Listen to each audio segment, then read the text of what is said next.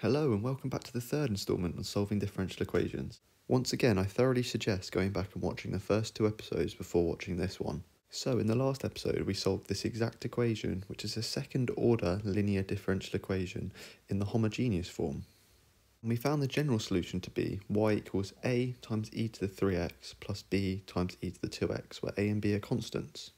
Now we're going to look at the inhomogeneous case, where, for example, we haven't got 0 on the right-hand side, say a function of x, for example, sine 2x. We solve this by something called the complementary function and particular integral method. It involves two parts, so we'll start on the complementary function part. For this, we just set the right-hand side to 0 to make it a homogeneous case, and then we solve as we did before, using the auxiliary equation method. So for this example, we actually solved this in the last video, so we can just bring up our answer from the last time.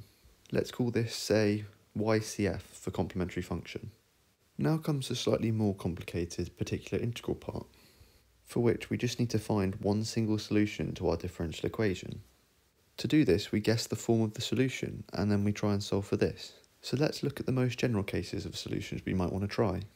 Firstly, let's say our differential equation equals a polynomial to degree n.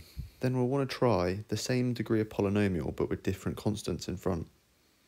Now for the next solution we might want to try, say on the right hand side we have a trig function or a hyperbolic function, for example sine alpha x, where alpha is just a constant.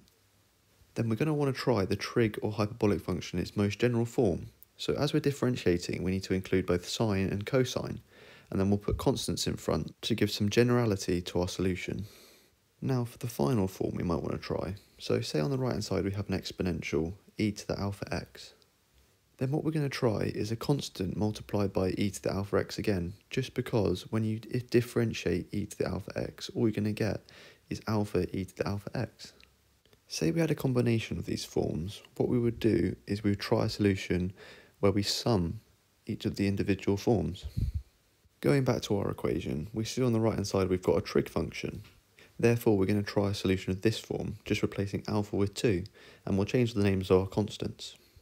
As we're going to try and substitute this solution in, we need to take its first and second derivative, so let's do that. After we've done this, we're going to substitute this in and then solve some simultaneous equations where we look at the coefficients.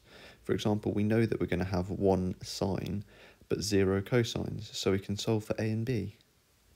Well, we find a to be 1 over 52 and b to be 5 over 52. Now if we bring back our original solution that we were trying, we can substitute these values of a and b back into this. Then as we did before, as we now have two solutions for y, ypi and ycf, to find the general solution of y, we need to add these two together. Therefore we find our general solution to be y equals 1 over 52 sine 2x plus 5 over 52 cos 2x plus a e to the 3x plus b e to the 2x. To find the constants a and b that were left behind by the complementary function, we would need some initial conditions, which we'll look at in a later video. So I look forward to you joining me then, so please consider subscribing and like the video if you enjoyed. Thanks.